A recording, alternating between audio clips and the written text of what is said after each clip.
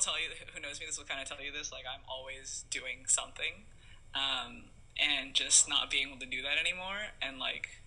knowing that, like, like, remembering that that had happened to me, and, like, it was okay to not be okay, was probably the hardest part, because I was, like,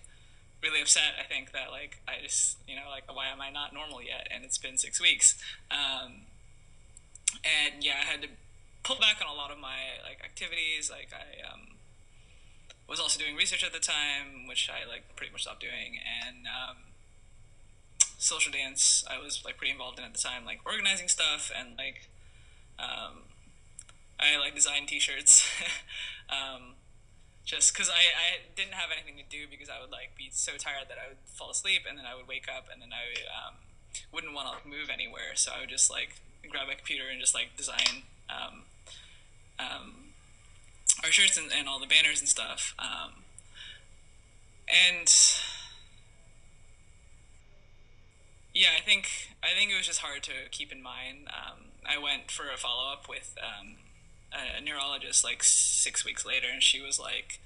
"You're recovering, like, amazingly well right now, but I just need you to remember that you're one of those type A types, and you just need to slow down, and you need to, like, give it, like, another few weeks, and you need to remember that um, it takes time, and, like, you need to, like, give yourself the space, and, like, the um, yeah, the time to heal, really." And I think,